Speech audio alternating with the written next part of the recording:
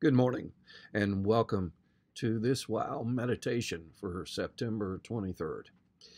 I hope you all are well, and I hope that you are continuing to stay safe and healthy in the midst of our COVID-19 virus scare as we continue to take very important precautions, particularly here at the university for our students, so that we can operate and function while also remaining healthy and safe. It's a good day. I know it is raining outside, or actually it's just cloudy at this moment. We've had the rain yesterday. I look at the world situation right now with all the disasters and all of the hurricanes and the tropical storms and the fires, and it causes me to be reminded. And again, our prayers go out to all who've been affected. I have folks living in all of those areas. Prayers go out to all who have been affected. But there is one thing that always is at the center of our comfort, and that is our faith in our Lord. It does bring us comfort. And how do we know? We know by way of Scripture, by what it communicates to us, what God communicates to us. Before I begin today and before we open with a word of prayer, I do want to remind you once more that if you are on campus, you're more than welcome to stop in. We'll have a boxed lunch to go for you. You may safely pick those up in the back of the sanctuary in an area we call the narthex. Please come in. And it's been neat. We've had a wonderful group of students come by, and a few faculty who are here on campus, and a few staff. We are glad. This is for you. It is regrettable that we can't all meet in person, but this is a way that you may experience not only visually, and I hope the meditations are this, but also physically, which I pray that the lunches are this, that they're a way of being hospitable, a way of embracing you, and a way of holding you in the midst of God's loving arms. Well, let's have a word of prayer. Oh Lord, we are grateful for this opportunity once more to gather together in prayer, in praise, in thanksgiving, in your word. We pray that you be with us this day as we take a brief glimpse into your word, a brief in that a small portion, but not a brief glimpse into the magnificence of your ways. For your ways are beyond our full and complete understanding, O Lord. And we know this. And it is that which we lean upon in these times of chaos in which we live. It is your word that brings us a sense of normalcy, a sense of firmness, of strength. For that, we are deeply grateful. Thank you, Lord, for your word to us today. It is in our Lord's name, Jesus, we pray. Amen. Well, we've continued to move into the Psalms, through the Psalms, and I would like to do that again today as I was thinking about all of the flooding and the hurricanes and the tropical storms and the fires, and I was brought to the Psalm 46. It came to me. I mean, it's a wonderful psalm. It's a psalm that Martin Luther used. He paraphrased and used for his great work. A mighty fortress is our God. The psalm itself is one that does talk about the strength of the Lord.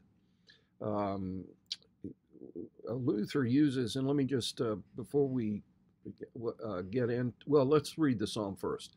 Let's do that, and then we'll take a look at it just briefly at Luther's words that he uses to paraphrase it. Psalm 46, it is entitled within the Bible that I use, God is our fortress. God is our refuge and strength, a very present help in trouble. Therefore we will not fear, though the earth gives way, though the mountains be moved into the heart of the sea, though its waters roar and foam, though the mountains tremble at its swelling. There is a river whose streams make glad the city of God, the holy habitation of the Most High. God is in the midst of her. She shall not be moved. God will help her when morning dawns. The nations rage, the kingdoms totter. He utters his voice, the earth melts. The Lord of hosts is with us. The God of Jacob is our fortress. Come, behold the works of the Lord, how he has brought desolations on the earth. He makes wars cease to the end of the earth. He breaks the bow and shatters the spear. He burns the chariot with fire. Be still and know that I am God. I will be exalted among the nations. I will be exalted on the earth. The Lord of hosts is with us. The God of Jacob is our fortress. We give thanks and praise for this God's moving word to us this day. I like the refrain, and I think it's the one that we must keep in mind. It's a refrain within the psalm, embedded in the psalm, verse 7 and verse 11.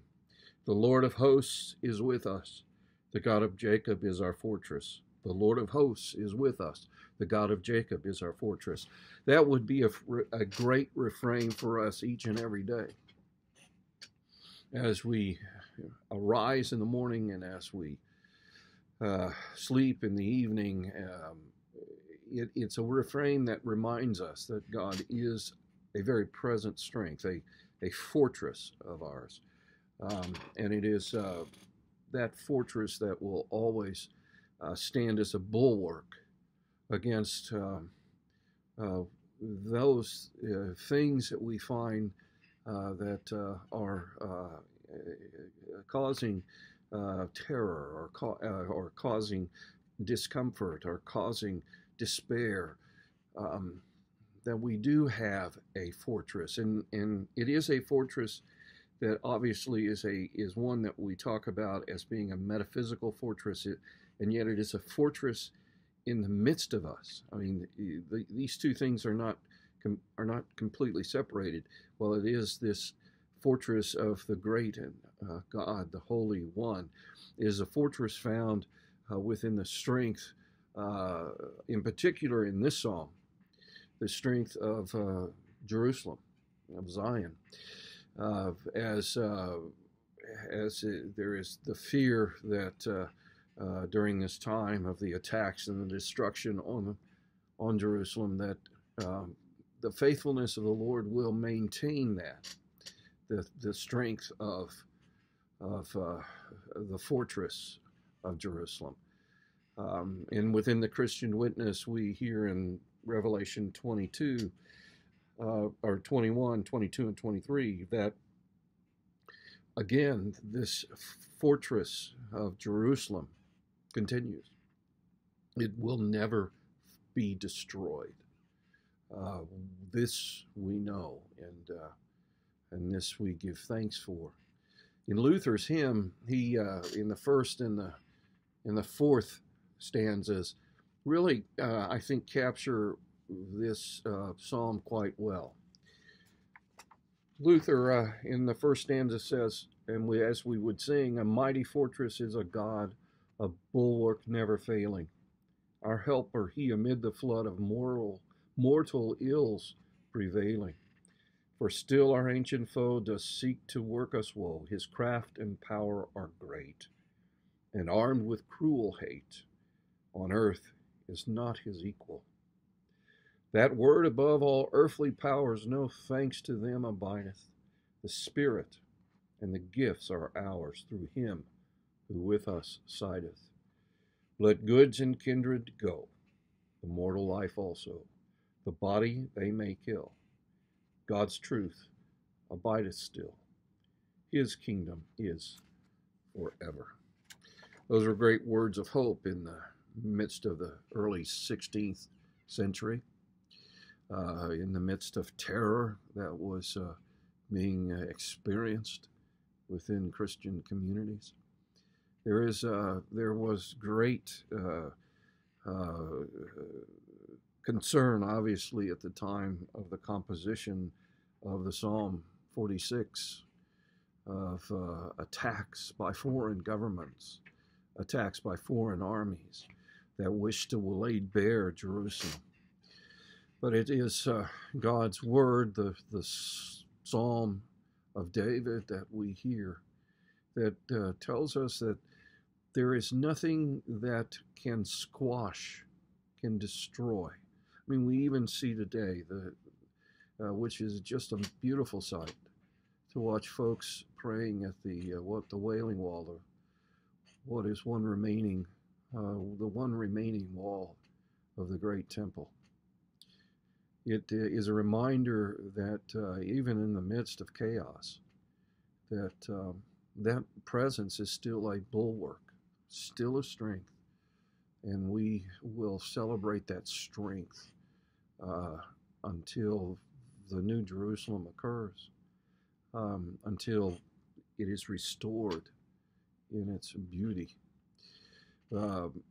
As the psalmist writes, he says, God is our refuge and strength. I mean, Luther, we hear that in his words. He mimics that with good purpose in his hymn. He says, the psalmist says, God is our refuge and strength, a very present help in trouble. Therefore we will not fear, though the earth gives way, though there is great earthquakes. I mean, these are words that are using to try to describe that which could occur. The earth gives way, meaning the earthquake. Though the mountains be moved into the heart of the sea, that the landslides that can destroy or cause mountains to give way, though its waters and roar and foam, though the mountains tremble at its swelling. The idea of this natural chaos, of slides of dirt and of earthquakes, of torrential rain, of which we, it's interesting. You see these as well. They are powerful events, natural disasters, and yet in the midst of those, and as we see ourselves in many ways, we see ourselves as very finite in the midst of those. No power to control the acts of nature. We rely on the fact that even in the midst of those, and again, our hearts grieve for those who've been devastated by the fires, who've been devastated by the flooding and by the destruction of mighty winds of hurricanes. In the midst of that, we know that we are still God's, and we know that by the immense amount of rescue help that have been moving forth to take care of those affected. That is where we see the strength of the Lord, and how we live for Him, and how we know that His desire is for His good creation to move forward. The psalmist shifts just a bit, and it says, there is a river whose streams make glad the city of God, the holy habitation of the Most High. God is in the midst of her, she shall not be moved. God will help her when morning dawns. The shift is an important shift from the roaring waters of mountains tumbling into the sea, from the movement of the earth. There is a calm stream. There is that stream that reminds us that in the midst of all of this disaster, there is still a strong movement of calm strength.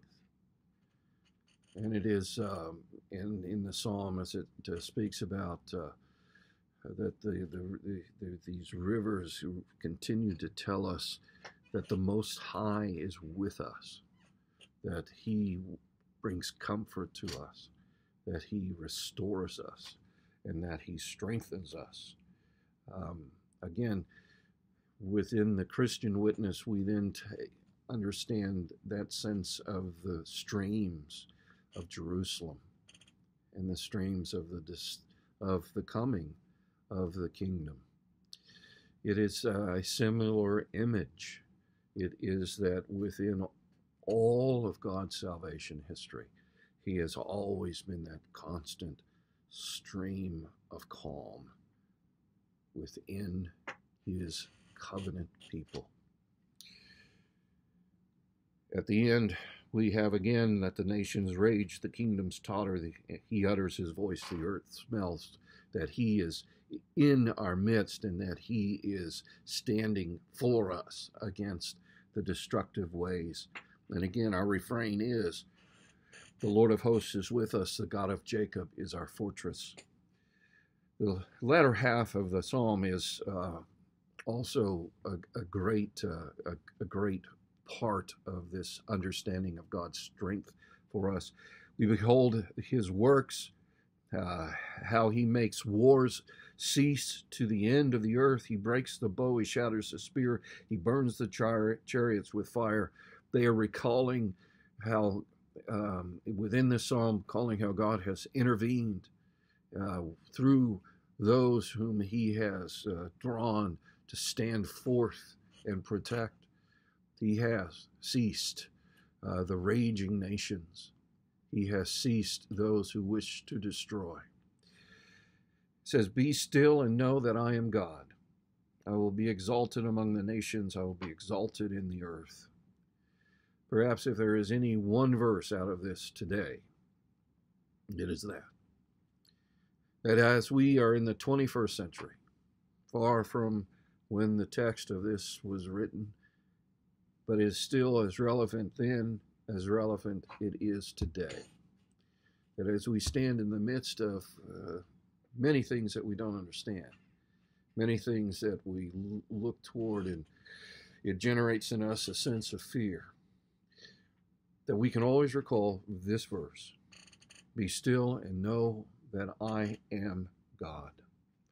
I will be exalted in the nations. I will be exalted in the earth. That our God holds us, that there is a sense of comfort for the people of the covenant, that he will embrace us, continues to embrace us, and hope is not lost. Hope continues. And our response is, once more, the Lord of hosts is with us. The God of Jacob is our fortress, and that he is. On this 23rd day of September, as we still are in the midst of 2020 and the great upheaval, know that the Lord is our fortress. He is in our midst. He is in our midst to care for us. That is a certainty. That is his certainty for us. May we embrace it and may we celebrate it. And may we exalt the Lord God. Let's pray. Oh Lord, we are yours. Give us the hearts, give us the minds to truly allow your words to seep deeply within us, so that we may be moved and touched by the promises that you are our strength, you are our hope, that you do hold us firmly. And then no matter what we witness, no matter what we see, no matter what we endure, that our endurance is strengthened. In fact, our endurance is of whatever suffering we might have, that endurance is turned to a holy comfort, a holy strength. May it be so, Lord, that as we live at this time, we may fully know once more the strength of the Lord, the God of Jacob. We give you thanks and praise, O Lord, for this day and for this beautiful word. Be with us, we pray, in Jesus' name. Amen. Well, I hope you all do have a good rest of your day, and please, please come join with us as we wish to gather together as God's people to share a meal to strengthen us. The Lord bless you all. See you at noon. Bye-bye.